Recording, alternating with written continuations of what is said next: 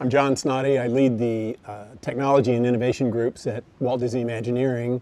I'm here with Doug Fidelio and Leslie Evans from our research and development groups. And we're about to open this Star Wars Galactic Starcruiser, and it features a huge project of yours, a D309 conversational character that's on the ship. Tell us about that. Who is she? She is a logistics droid that you can actually call up from your guest cabin. And on your droid link panel, you can press that button and talk with her and have a conversation with her just like you would with, honestly, hopefully a friend. We've prototyped characters like this for years. We've done demos in this building.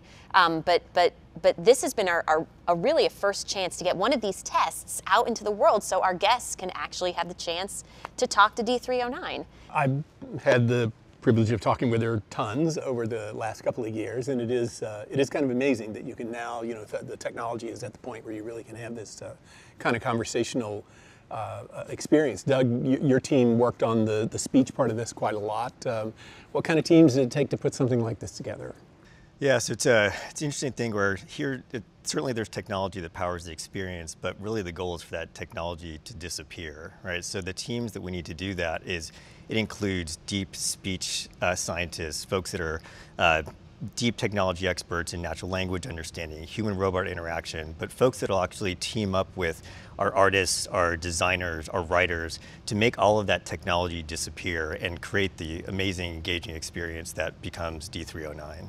Leslie, talk about just how a team like this is made up, because you would expect, we're talking about artificial intelligence and speech recognition and emergent behavior and all of those things, and you think of technology there, but it's bigger than that. Yeah, I think our group's really at our best when the art is pushing the technology, and the technology in turn is also unlocking things for our artists. So that's why when we build these teams, we are always having writers and experienced designers paired with our engineers from the start of a project.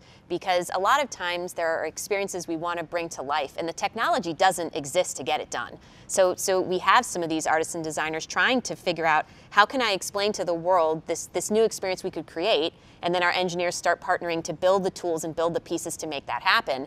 But I think equally as powerful is sometimes our engineers will unlock a new thing that we could do, a new way to do something. It becomes this tool chest that now our artists and our designers can use to build things that maybe they couldn't even dream of or didn't even think was possible. Why don't we see a little bit of video and introduce her to you? Hello, and welcome aboard. Hello. Hi. Hi. Is now a good time to discuss your journey? Yes. Wonderful. My name is D309, the logistics droid of the Halcyon. So tell me, what brings you to our treasured ship?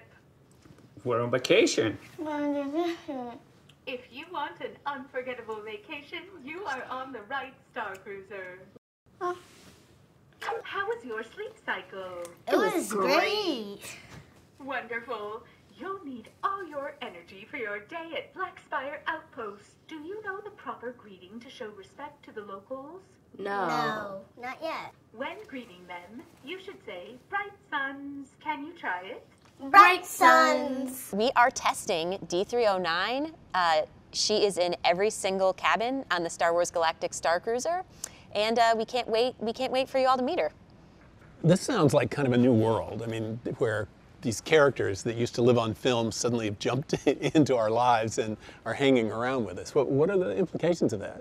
Our guests already have amazing relationships with our characters, and this is really an opportunity to transform those relationships in a way that are, really fun, really engaging, and sort of introducing conversation and the ability for a character to interact with you and sort of meet you wherever you are in a new story world. It really is transforming this. It's kind of amazing how deeply people feel about our characters already. I mean, people do connect in a really profound way, and this really does seem fun to have them actually join with us in our lives. Yeah, I mean, it's not just about the character's story; it's about your story, and I think that's what's going to be really fun about this. That it's not just going to be about D309. She's here to celebrate you, to bring you into her world, but also you're going to teach her things. You're going to change this character. Having that impact on a story, I think, is going to be really, really fun and empowering for our guests. Creating a platform like this, is going to let us start to really experiment with other things as well.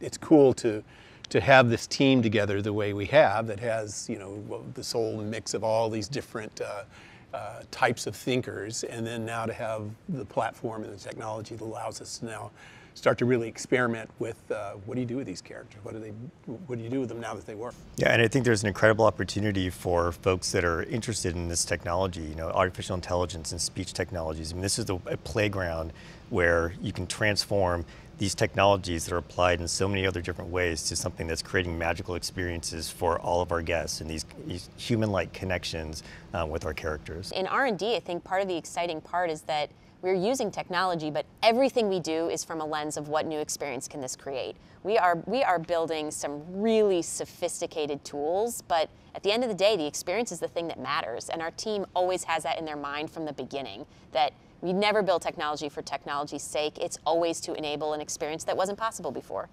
For me, the thing that's fun about the way we work is that thing of fitting your individual excellence into this group of people's individual excellence, and then you discover things that you could never do on your own, and it's the kind of the combinatory effect of all those thinkers there together makes stuff that's really surprising often. Yeah, I mean, that's our job here, is to prototype and explore and eventually test these concepts, and then, you know, eventually deploy them to the world. So we're excited to get the first one out there, and I think there's more on the way. I know this has been a long, long project and a lot of work, and we're all really proud of the results. And it's exciting to see this D309 character, you know, kind of step out into the world. But what's even more exciting is what this means, is that we have this platform now, and I think it's going to be kind of amazing to imagine a future in which, you know, you get to kind of hang around with these kind of crazy fantasy characters that are larger than life. Don't forget to have fun. Okay. Okay.